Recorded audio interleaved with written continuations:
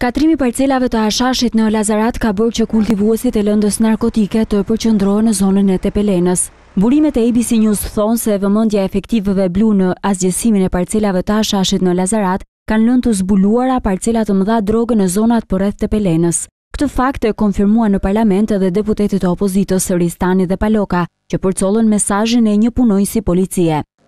Është kokë këmp i përzier me krimin ashtu si sikur se e kemi denoncuar. Dhe më duhet t'ju tregoj një mesazh që më erdhi dje. I nderuar, thot zoti Ristani, unë që po ju shkruaj jam një punonjës i forcave të rendit. Do doja të ngrija shqetësimin tim për sa i përket një ngjarje që më ka lënë me gojë hapur. Nuk po ju shkruaj për identitetin tim, thot, të vërtet, sepse nuk mund të rrezikoj pushimin nga puna.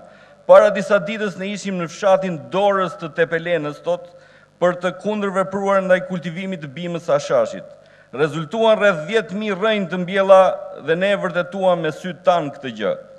Por më e bukur ishte, thot, që nuk mundëm të merrnim mas i mas, pasi pronari, në thonjza, në fjalë ishte i njohur i kryetarit të bashkisë Tërmet Peçi, edhe ky me sa e dini ka qenë i dënuar për trafik, ose i akuzuar, po në këto ujra ka notuar.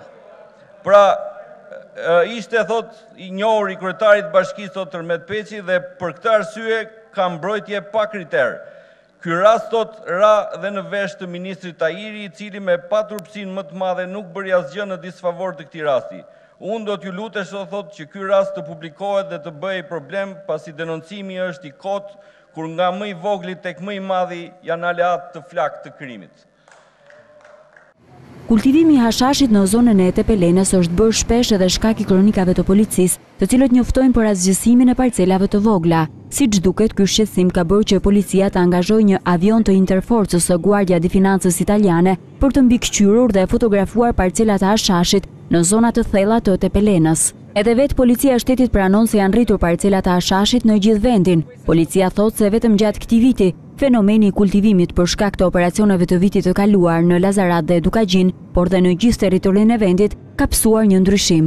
Është reduktuar sipërfaqja e kultivueshme, por janë rritur parcelat e dimensioneve të vogla, thot zyra e shtypit pranë drejtorit të përgjithshëm të policisë së shtetit.